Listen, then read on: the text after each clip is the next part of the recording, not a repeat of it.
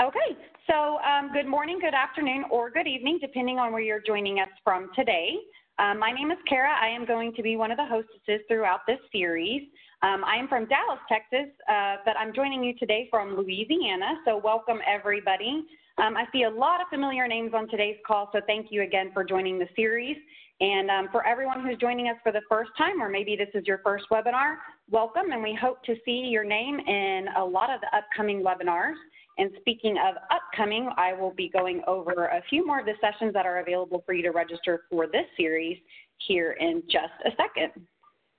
So again, welcome to the first session of what we are calling the Programmability with Cisco DevNet webinar series.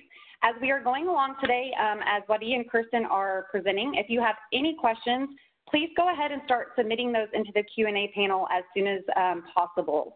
We will have about 10 to 15 minutes at the end of today's session to go over some questions, but the sooner y'all start submitting those questions, the more questions, the more time we will have to answer more questions at the end.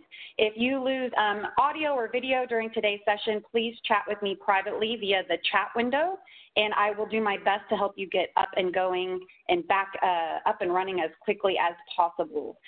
Going back to the questions, since I just pointed out the chat panel, if you could please submit your questions to the Q&A panel. That way all the panelists can see your questions. That would be wonderful. We are recording, so a link to the recording will be sent out to all registrants.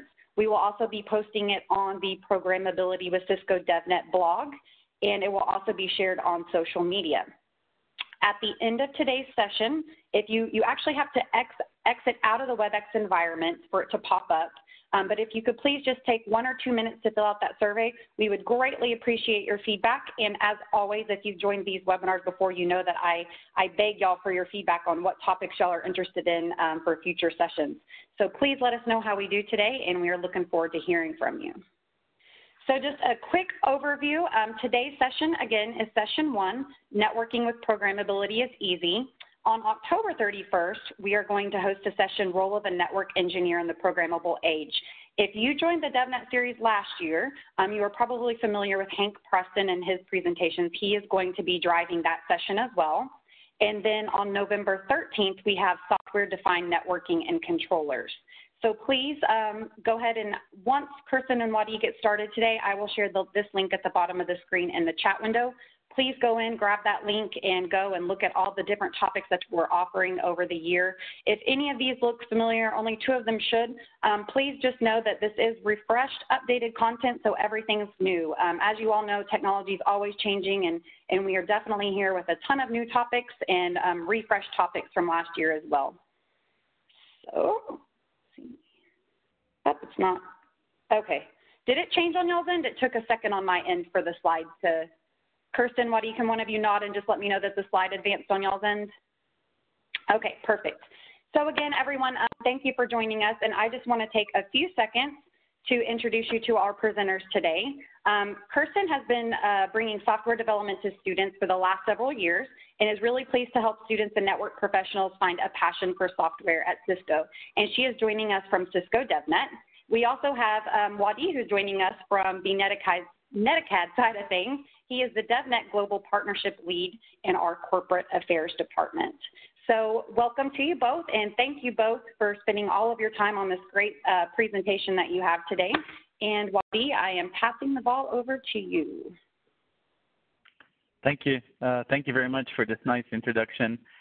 Is the audio okay from my side? You can hear me clearly. Okay, fantastic. Sounds great. Fantastic. So I'll keep my video on then. Folks, it is amazing to be with you today. I'm looking at the number of attendees, and I'm looking at all the messages that we see here from all around the globe. This is really fantastic. Thank you for taking the time to be with us today. I am personally traveling, so my home is Montreal, but I'm in Marrakesh this week for a partner summit for the Europe, Middle East, Africa region, and it has been fantastic energy. Wish that some of you guys could be with us for this event. So for those who are based out of Europe, Middle East, Africa, some of your peers are here. It's been a great couple days, and we're looking forward to some more action. Today, we're diving into this special introductory session about this fantastic partnership that we have with the DevNet Group. My colleague, friend, and partner in crime, Kirsten, who's also on a call, is going to be working with me and co-presenting this session for you guys. As Kara mentioned, any questions, please put them in the chat, and we will try to answer all the questions. You can, of course, contact us after the session. You've got our contact information. Starting with the agenda with our first topic here, the webinar series. So essentially what we're trying to do, shamelessly, we want to convince you guys to get on board the DevNet truck at Cisco Networking Academy. So what we want to do, we want to convince you that this is something really fantastic. It's an extremely important opportunity for you to dive into, for the students who are here, for the teachers who are here, because this is going to be the future. So in the coming slides, we're going to talk about DevNet, the fantastic stuff that we are doing with the DevNet team. And at the end, if everyone is not energized to do this, then definitely there's something that we have to do about it. Kara told already about, or talked about the sessions that we will be going through, and in every month. I believe she did not mention that we're going to be having a raffle at the end of the series. So for everyone on the call, you're already here, so you have a head start with respect to everyone else. We're going to be drawing a bunch of gift cards from Amazon. This way you can use them globally for a bunch of you who are participating. So if you manage to attend all the sessions, then you have 10 chances to get a card. And if you have managed to attend some of the sessions in person and some of them recorded, then you can aim for 5 cards. So it's our simple way to thank you for being with us for the coming couple months of these sessions. And at the obviously, certificates of participation will be sent out at the end of the series, and Kara has been nice enough to provide us with the instructions to be able to get those certificates of participation. So without further ado, let me dive into the agenda for today and talk about the big question, why we in Networking Academy want to partner with DevNet, and most importantly, what does this bring you guys in Networking Academy? What is the advantage that you guys are going to get out of Networking Academy? This slide that I have here, and I'm assuming, Kirsten, if you can nudge and see that it's working fine. So we're good. Perfect. Thank you. So what I'm showing here on this slide is a bunch of companies or names that you may have had the opportunity to interact with. Some of you might know the company called Sears. It's a chain of big retail stores. It's very famous across the United States and Canada. I'm not sure if we have it outside of the geography. Zellers, Target, Toys R Us, a set of hotels, the Sheraton, the Hyatt, the Intercontinental. On the right side, you can see it's a movie theater, a cinema if you want. Underneath that, we have newspapers, just a standard, plain old newspaper that smells fantastic. A taxi, and that's the one in the middle. That's really interesting. It's actually a mining truck, a truck that people use to mine, gold or whatever, worldwide. And so all of these have one thing in common. It might not be very obvious, but all of these have been disrupted. Oh, sorry for the D that went in. So all of these have been disrupted. The business that these companies or have been working is now in danger. So their whole business model is in danger. If you've been following a little bit the news, you probably heard that Sears has filed for bankruptcy. Target has exited Canada. Toys R Us is in not a better shape. People are reading less and less newspapers, going less and less to the movie theaters, and obviously taxis are having issues. And the reason behind this is very simple. It's data. It's the internet. It's the connectivity.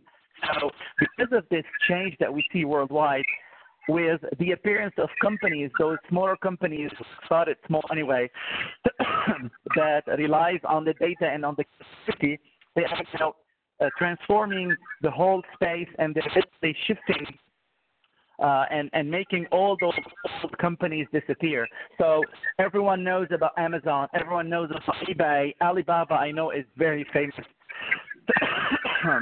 Netflix and YouTube. Netflix is available worldwide. YouTube is available worldwide. With a click of a button, you can literally watch any movie you want. You can check any videos you want on any topic.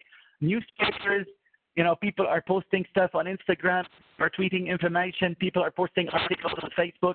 So you could see what's common here. All of these names or brands that I'm listing here are slowly endangering the old species and literally replacing them as we move along. Some entities or some of those companies are able to survive because they are understanding what's happening, while others are not able to compete and disappearing, like the Sears and the Toys R Us. The two other icons that you see, yes. I can still hear you, but every now and then it's getting a little fuzzy. Okay. I don't know if it's the Bluetooth or, but like I said, we can still hear you. You haven't gone out. We haven't lost audio, but every once in a while it just sounds like some background noise. Okay. I'm going to try to turn my camera off. And please let me know if this is better. Yeah, it's still doing it. In fact, when you just said that, it was pretty consistent. Okay. What about now? Are we okay with that?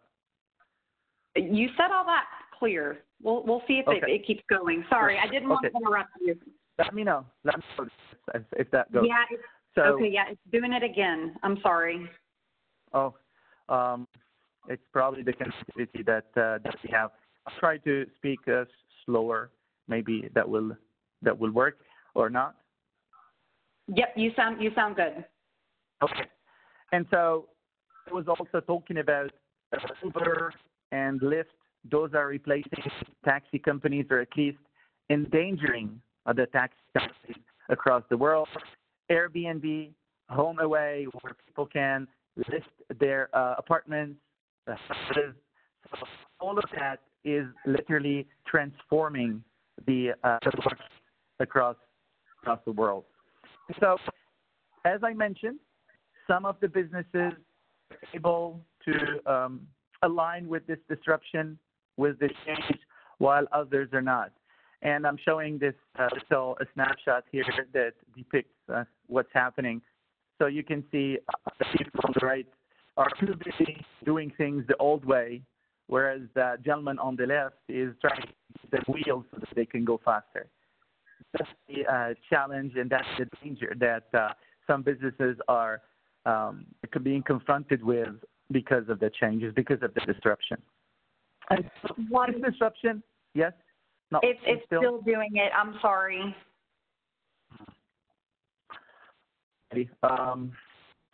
Let me. Yes, so far, yes. Okay. Oh, so please accept my apologies for this. So I was saying digital disruption and those companies disappearing, and we see this happening everywhere. You could see the prediction that we saw in 2015 and in 2017, and things are not getting better. On the contrary, things are getting more complicated, especially for the businesses that can be digitized, for the businesses that rely on digitization. So the story is simple. You either accept the disruption, embrace it, or you basically risk the chance of losing your business. Cisco has accepted to transform. It has totally transformed for the past couple of years into a software company. So we're essentially now selling software. You probably heard the great news about what Cisco is doing worldwide, a business model that is changing. So undoubtedly, Cisco is moving into the right direction. And at the core of Cisco's strategy, at the core of the Cisco vision, there is one keyword: programmability. Every piece of equipment that Cisco is selling these days has programmability embedded in it. From our routers, from our switches, from our access points, Meraki and else, everything has at least of programmability whereby our gear can now be programmable. This is an important hint that we read in the market, that we see from a Cisco perspective about the need of getting everything to become programmable. And so with this in mind, we in Networking Academy started looking outside of what we do at the core into a partner who would help us embrace this change, embrace this programmability, and who better than one of our internal partner within Cisco basically DevNet. And this is where I'll pass the ball to my colleague and friend Kirsten, who's going to be taking us into an introduction about what DevNet does, the use cases in DevNet, and hopefully this will also give you some more research as to why it is important for you guys to get on the programmability bus for the future of your students and their careers. So Kirsten?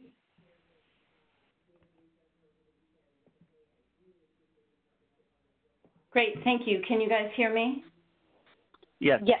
Okay, great. I'm going to do video, but if the audio starts to have problems, Kara told me you guys generally like to have video, so I'll give it a try. But if there are audio problems, I'll go off. Yeah, so Wadia was just showing a slide about all the products within Cisco that are now programmable. And so you're probably wondering why DevNet is here. We are the Cisco's developer community and platform for innovation. And why DevNet was formed was 4 or 5 years ago, Cisco decided they were going to build this programmability into the whole product portfolio. And so we're responsible for catalyzing innovation on programmable networks. Wadia, I think you're advancing slides for me, is that right? Or? Yeah. So as you can see, this is Cisco knew this was going to happen. This is research from IDC saying that through the year 2020, there's going to be 54% growth in programmable networks. So what does that mean for you? That means there's going to be a lot of jobs available for people who have these kinds of skills, or people who can at least work with others, you know, having a networking background and being able to work with those who have coding skills. Next slide.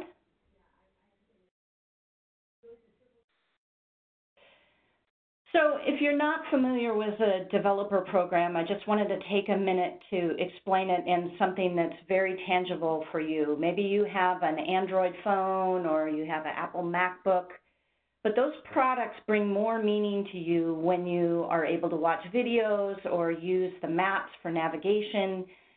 Then it actually has value and meaning to you. And that much of those software and services are brought from the ecosystem, not necessarily always from the company themselves. And so the whole industry is grappling now with what it means when Cisco has a developer program.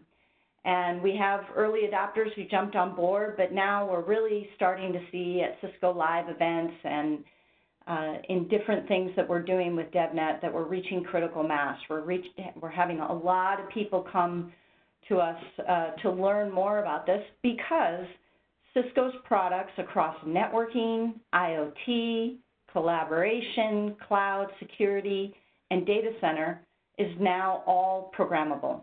And that means we can drive greater innovation in the industry. Next slide. And so this is where DevNet comes in. We started off working with developers as customers, and eventually we realized that we needed to take it a level further, and we started to work with industry partners. So our resellers, our software partners, instructors and students, to help create this vibrant ecosystem and catalyze and accelerate digitization. So we are the platform for innovation inside of Cisco because we represent the over 85 APIs that Cisco offers. I hope you were able to join the session last year where we talked about APIs, but these are basically connectors of software that enable you to access the software and integrate it into a system. So we cover IoT, cloud, networking, all of these technology areas you see here. And if you have interest in any of those areas, you can start to explore training and the technologies around that to see if there is interest for you in pursuing that as a career. Next slide. And that's significant because this research that just came from IDC, it was a survey done with executives in the industry, in enterprise, and they were saying that the most significant roles are going to be those that are able to handle functions at the intersection of digitization. So that means the network, data center, cloud, big data, IoT, and cybersecurity. And there's actually, they identified 20 roles that's going to represent 5 million jobs through the year 2027. And so if you can start to build up expertise, NetAcad often talks about having the horizontal expertise or being able to work across domains. That's going to be a critical skill for you in the future. And that's part of what we're trying to do in working with NetAcad and the offering that we have on DevNet. Next slide.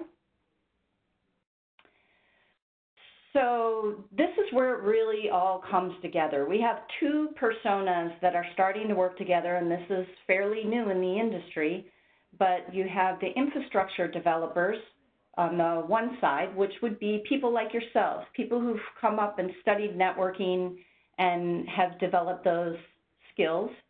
And then on the other side, we have application developers, and I'll spend a minute talking about why they care. So with infrastructure developers, automation becomes really key, being able to do that through programmability. When you have a programmable network, we have one client in financial services that actually was able to take configuration updates from 13 months to 16 minutes by working with APIs, both Cisco and open APIs, as well as integrating one of our partners' technologies. So incredible speed to market. Then you're going to be able to gain more observability and insights into the health of your network, be able to do security at the networking layer, and then start to develop this DevOps practices, which comes from the software world. You know, you are always getting updates on your phone, and you get software updates on your MacBook or your PC. So this is the way that the software industry has rapidly deployed innovation. This is starting to work its way into networking now. And doing branches and commits enables you to innovate faster on the network. So you're going to hear this term called Net DevOps in the future as we start to embrace these processes. So utilizing the network APIs, application developers can do cloud and multi-cloud in the enterprise. They're able to do digitized infrastructure. So with IoT, there's so many new devices and software coming onto the network that it's really important to be able to leverage APIs to manage those. And then the next thing is application performance. If you are a software company and you have, let's say, video in your application, you don't want your users to have the experience of trying to do video and they get a poor connection error. So by doing quality of service at the network layer, you're ensuring that the performance of your application, that people are going to be able to do video as it's prioritized on the network. And then, as we talked about with IoT, all these devices, the network is just expanding and growing, which means that there's also a wider threat surface for people to attack. So doing security at the networking layer is going to go hand in hand with this programmable network and become really important in the industry. Next slide. So I encourage you to explore the resources that we have on DevNet, and I'll just walk through these fairly quickly, but there are learning tracks, video courses, sandboxes, code exchange, and ecosystem exchange. But Wadia is going to talk to you about what we've co-developed specifically for your classrooms, for your teachers to work with you, and but this is what we offer inside of the DevNet community. Next slide. So again, this isn't going to be in your classroom. These are self-paced learning labs. So if you have the inclination to go learn some of this on your own, There's learning labs and video courses that you can leverage. Next slide, please. And then Cisco infrastructure, as you know, you probably have, maybe you have some in your labs at school, but it can be quite expensive when you start talking about a Catalyst 9000 or having, the Catalyst 9000 and Meraki and all the different equipment that Cisco offers. We actually have these remote labs that you can access 24/7, every day, all day, free, and you can go in and be able to play with software in an environment that isn't going to mess up the lab in your classroom, and really be able to kick the tires with APIs and, start with your first hello world to being able to move to a proof of concept with these remote labs that we have available, and developers really love this. Okay, next slide. And then we have something called Code Exchange, which is a repository. It's of all of the code that is on GitHub that's been created by Cisco and the community. And Code Exchange enables you to know what software works with what systems. So it's a great way to go and find out more. And if you are embarking on a project, you can look at the code that other people have written, maybe leverage some code snippets. So this is a great tool that we provide to the community. Next slide. And then we have Ecosystem Exchange. So think of this as the App Store for Cisco, if you will. These are all the solutions that are available on the Cisco platform. And so you're going to see a variety of companies like Big Belly. There's a Smart City solution. It's an IoT connected garbage can that you can actually make part of your Cisco solution. There's a number of scenarios, but next slide. I was asked to go into a couple of use cases to help bring this to life for you, so you can understand what exactly you can do with these tools. And so this is the first solution. Maybe you're familiar, there's a conference called Web Summit that's held in Portugal every year. It's actually coming up in a few weeks. And one of the things, they were having difficulty, they had it in another location, had some difficulty with the networking, but also having difficulty helping people find their sessions that they wanted to go to. And so there's this company called Mapwise. They're an independent software vendor or an application partner that Cisco works with, and they provide indoor wayfinding software.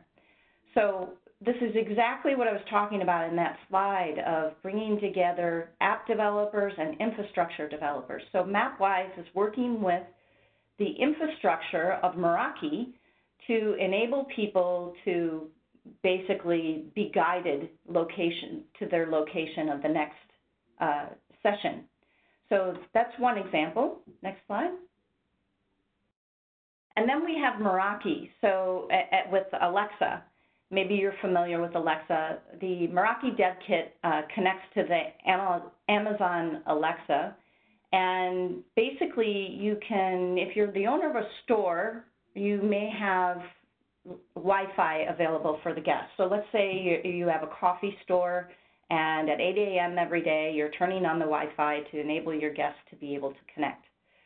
So without requiring provisioning of hardware, this solution, working with Alexa skills and the Lambda function, you can actually turn on and off the Wi-Fi. You can manage the passwords and log in to manage the solution remotely. So that's a pretty cool thing that you can do with the Meraki REST APIs.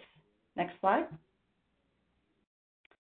And then somehow we ended up with two solutions from Portugal. So I hope Portugal is represented on the phone here. But this is another solution, a smart city solution. The city of Braga was having a problem in that they were experiencing declining ridership on their public transportation.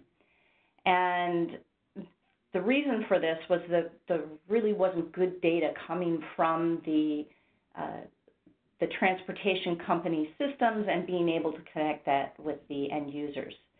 So Cisco and IBM were in the city of Braga doing an event, and the IBM people found out about the Cisco APIs and realized that by combining Watson APIs and Cisco APIs, that they could create, that we could create a solution for the city of Braga.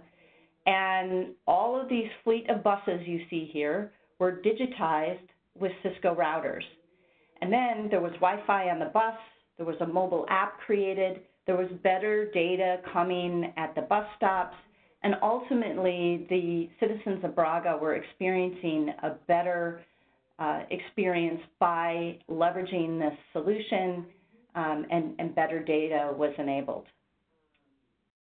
Next slide. So I encourage you, we've built a community for instructors and students on the DevNet site, and we've curated content for you to take a look at. So I encourage you to come over and take a look. You can actually use your NetAcad login, and we encourage you to do so, because then we can help guide you better through resources as you explore. And that's all I have on DevNet, but Wadia is going to talk to you about what we've co-developed specifically for you in your classrooms, some workshops that I really hope you'll take advantage of to get started on your journey with programmability. Thank you. Thank you, Kirsten. That was great. So, guys, stopping for a second, think about the couple examples that Kirsten was talking about, and think about the possibilities. Isn't it cool if you're able to use your Amazon Alexa or a Google device, a Google Home device to pretty much control your wireless access point or control your networking devices? You can expand this literally to more and more examples. And this was just an example at a very small scale for a small commercial site, or maybe if you guys have a fancy Meraki access point in a classroom or whatever. So this is a very simple, very tangible example of how you could really leverage network programmability and how you're able to communicate via the network. And so I'm seeing the flow of questions in the comments, and a bunch of folks have contacted me asking about courses that are available for students and instructors within Networking Academy. And I'd like to specifically talk about this in the coming couple slides. So with the support of DevNet and our wonderful products team that Joseph is representing on this call, we have co-authored the content, so content that was built by our team and the support of DevNet. And we do have 2 workshops already available for students and instructors. It's available, so these workshops are available as of today. Now, we recommend you to start with those workshops because they are built and designed using the same philosophy that all our Networking Academy courses are using. So by going through the workshop, you follow the same approach that you followed with any of our courses, and it will make your transition to the DevNet world easier and definitely more exciting, because the folks who have coded this have built a lot of little examples to take you one step at a time so that you can really enjoy the process itself. So the 2 workshops that we have, as I mentioned, are already released, and they're available for you to use immediately. The first one is called Networking or Network Programmability. The second one is REST API using Cisco WebEx. Our team is working on releasing some extra stuff, so stay tuned for some more updates. But let's spend a few minutes to talk about those 2 workshops and what you could do with them. Let me start with the first one, the REST API using WebEx Teams.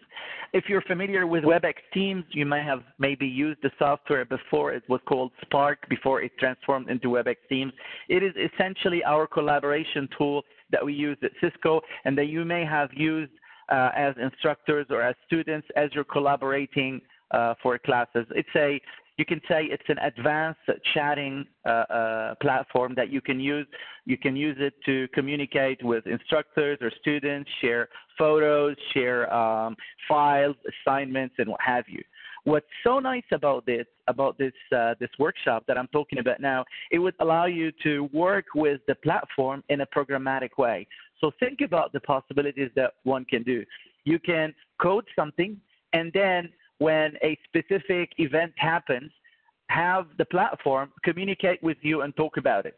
For example, you can let the platform tell you if there are any planes flying above your head now, or send an alarm at a specific time, or ping a couple hosts in your lab and give you a message saying that, well, the hosts are available or the hosts are not available. You can even code chatbots after you've gone through the course and spent some more time. You've gone through the workshop and spent some more time. Then you can literally, as you progress, code some chatbots and then make it super interactive.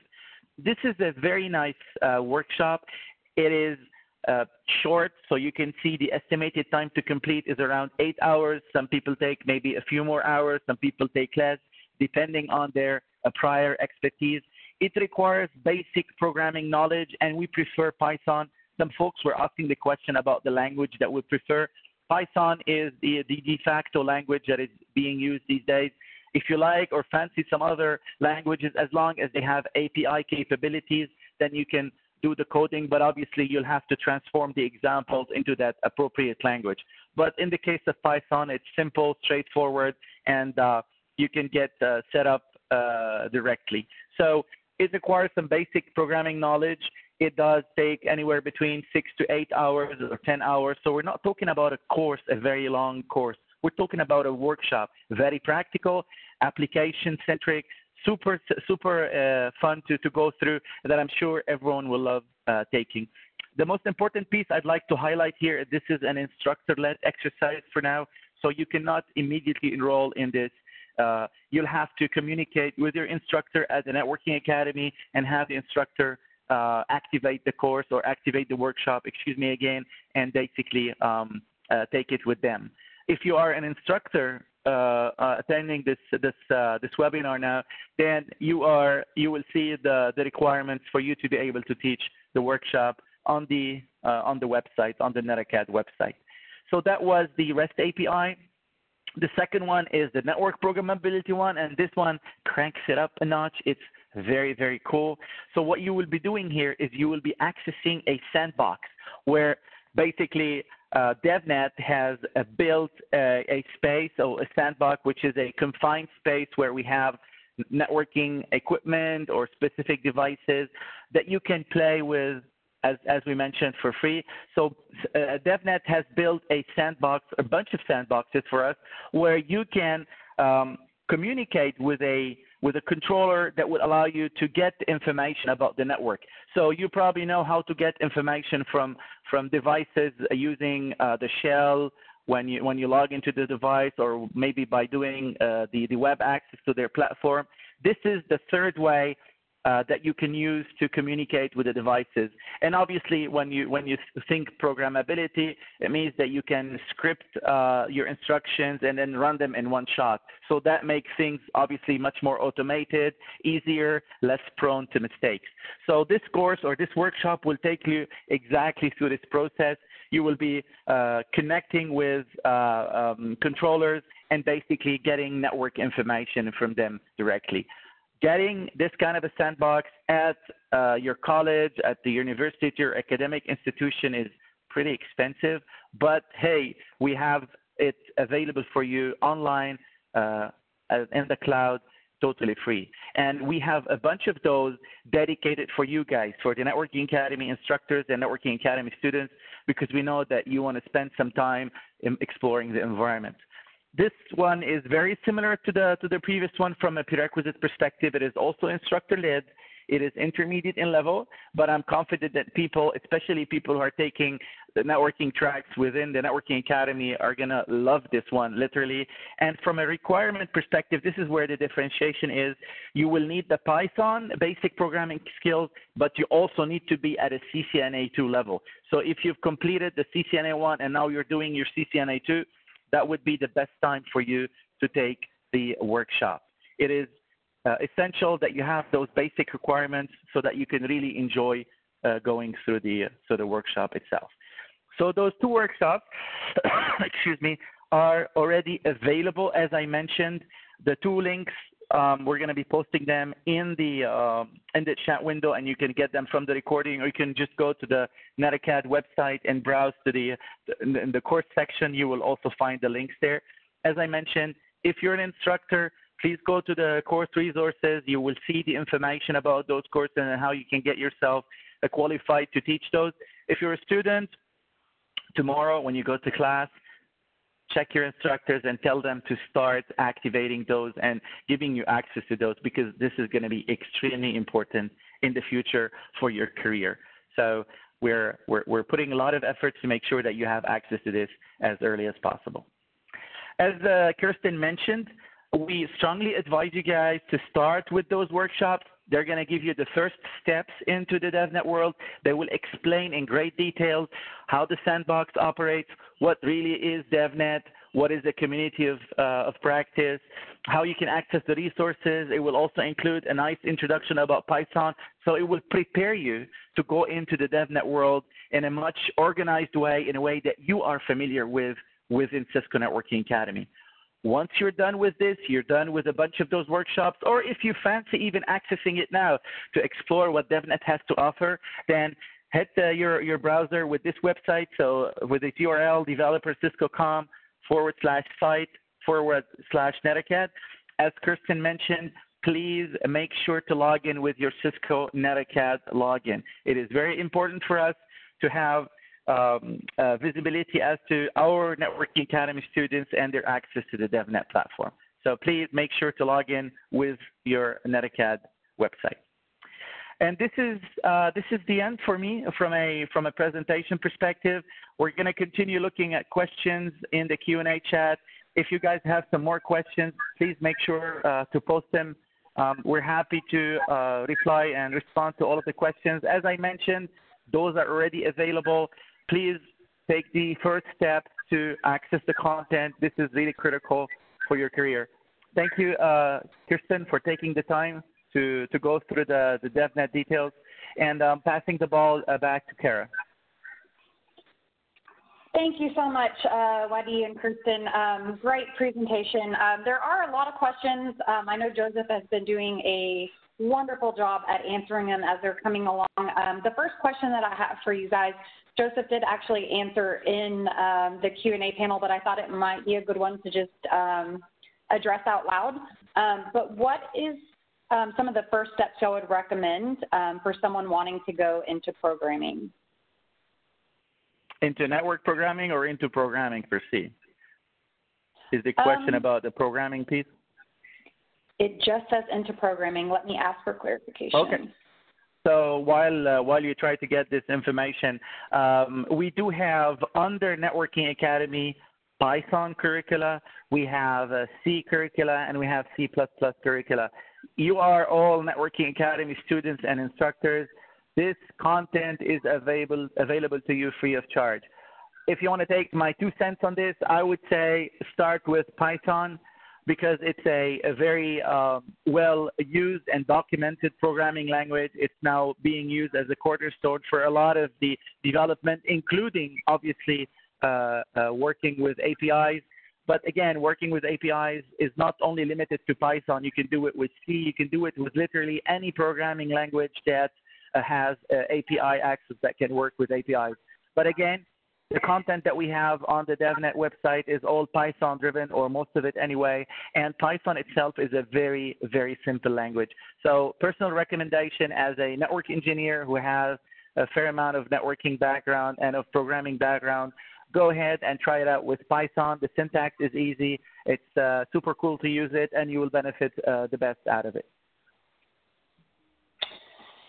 Thank you. And the other question has come up multiple times, and I know y'all have already addressed it, so if we could just address it one more time out loud. Can anyone access the DevNet website, or do you have to be affiliated with NetAcad?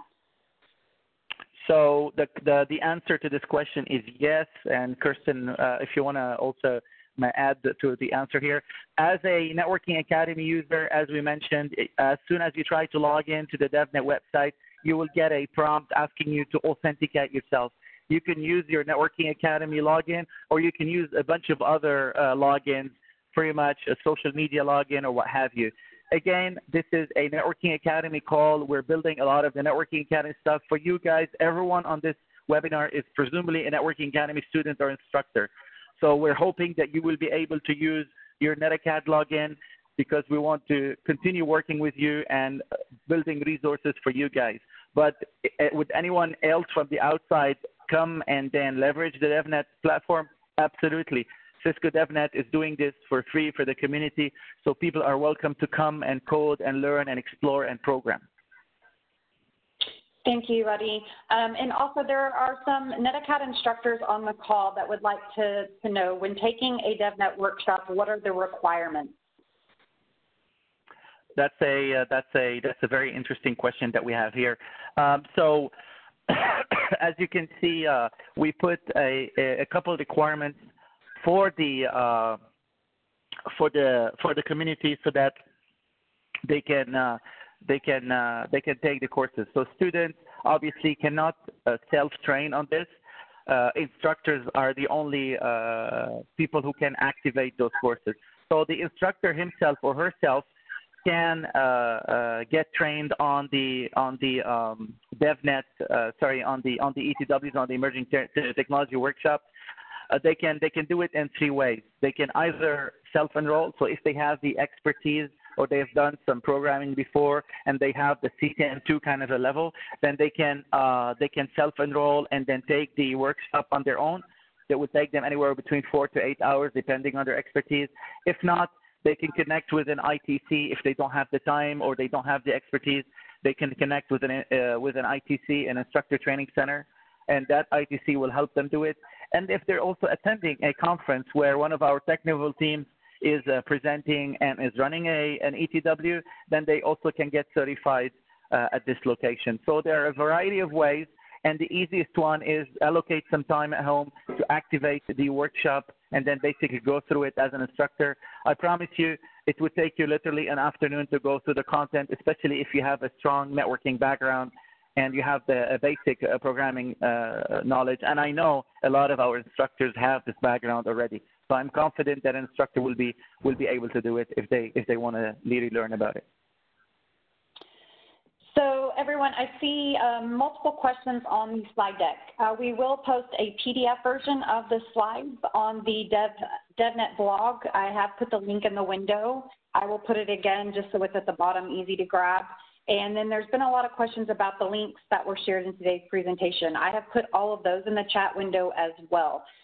If you're not able to locate them, please make sure that you're in the chat window and not the Q&A panel. So again, all of the links that were shared today are available in the chat window. Let's see. Fantastic. There are so many questions, and I'm not sure that we're going to be able to answer all of those. So please continue posting them. I'll personally go through all the questions, and we'll provide, maybe we can also provide a PDF with the answers, Kara, you think? Because it seems there's a lot of interest here. There are a lot of questions and answers. Were you asking if I can post the yeah, Q&A? if we afterwards, after finishing the call, I take some time and we go through the questions and we try to answer them in an organized way. Maybe we can post the Q&A so that people who have asked the questions benefit from them, because I believe there are way too many questions even to complete them before the end of the session. Oh yeah, there's always a ton of questions. I love it. Inquiring minds. Fantastic. Yes. Yeah, excellent. Guys, this is really fantastic. Yo, it's great. Yes, if you would like to do that, I can work with you on that for sure. Fantastic. Yes, absolutely. So continue posting your questions even if you don't see the answer. I'm committing to taking all those questions later, going through the questions, organizing, and then providing with the answer and posting those questions back. Kara will provide you with this. That's the minimum that we can do, because we see really that there's a lot of interest, and I want to make sure that you get the bang for the bucks. And I want to take just a few seconds to say thank you for offering that. I have done over 100 webinars, and you are the first person to offer that. So I know that's going to take some time, so thank you. I'm sure the students will appreciate that. We did have a question during the presentation. Y'all mentioned the term REST API. Can you please explain what that means? Yeah. So I'll pass the ball to Kirsten, who was a little bit silent. If you want to go ahead, or if you prefer, we can also have Joseph, who's been answering all the technical questions also on the call. KK, do you want to answer that one with regards to what REST API is about? Well, there is a course inside of Netacad that Joseph and Giuseppe have created specifically to help you with that. The REST API is basically a way for you to interface through the software. I don't know, Joseph, if you want to add something there. Just a short input. REST API is a form how you can write applications and make sure that your applications are able to talk with, for example, the network infrastructure. So you can imagine that you have a router or switch, and that interface that you are using to talk to the device is called the REST API. Yeah. Awesome. So if you want a very simple approach or a simple answer to this, it's a generic way or a way that it's an agreed upon communication medium that we use to communicate with devices that accept that protocol. Let's say we're now all speaking English here, so we're using the same language as a protocol to communicate, which is basically English in here. REST API is again a protocol that we can use to communicate with devices, and then the devices that support REST as a protocol will be able to communicate with it. So it's yet another way to communicate with devices. It is not only for networking devices. You can find even some other devices. You might have so I have a small device that senses the soil and the humidity of the soil for my plants at home. This device is REST API capable, so I can communicate with the device. It's an IoT device. I can communicate with the device via REST and then get the information about the soil, about the humidity level, etc. So think of it as a protocol or a communication medium or interface or maybe a mini language that we can use to get data and send data to devices that speak it. Awesome. Yeah, basically a way to connect two pieces of software or software with hardware. So think of it almost like a plug of enabling the capability to communicate back and forth. Yeah. So, Wadi, are there any courses or training by Netacad, either currently or in the future, that will teach about NetDevOps? Well, I can't speak of the future because this is what we're talking about here, obviously, is something that is really a bleeding edge. So what's so great about this, and this is what gets us so excited at Netacad, for this particular instance, we have the ability to propose to you guys something that is extremely hot today. We're not working on something that was hot and then we're kind of trying to catch up with the train. This is very important. We're at the beginning of this, and then the future is going to get better. We're going to have more content here. Our product team is doing the maximum effort to produce more so that you guys can benefit from it. So the answer to this question, if in the future, if there is a need, if we see that there is momentum to discuss NetDevOps, by all means, our product team is going to make the necessary steps.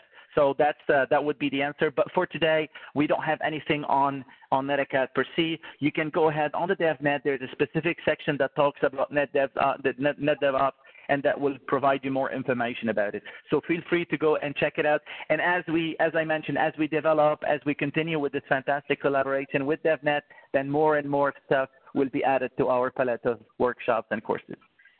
And actually, just to circle back on that, if it's really best to start with the workshops that we've created to make sure, with Netacad, to make sure that you have all the skills under your belt to be ready for NetDevOps. So the sequencing that we're working on collaboratively as a team is going to be the best path for most students.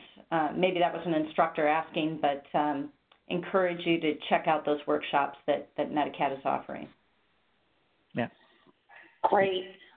So another question is, now that the future is SDN, does it mean that the traditional network, or rather the network admin role, will slowly be phased out? Oh, I think this is a big question. I don't know if I can even answer that question.